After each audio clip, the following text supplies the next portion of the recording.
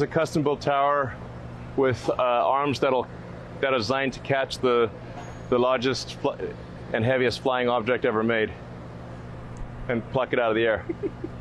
I mean, that's the theory anyway. So Elon just said, you know, delete the legs, delete.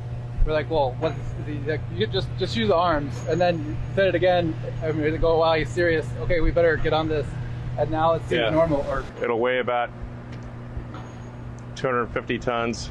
We'll make that lighter over time. So you got, like, you know, call it a couple hundred tons, plummeting at more than half the speed of sound. So this thing is still coming in really fast. Yeah. Pretty much down in a downward direction. So then they light the engines. So it's going to slow itself down very fast and correct any error.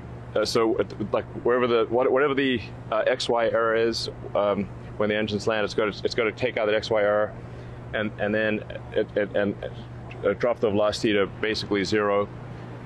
Come in between the arms.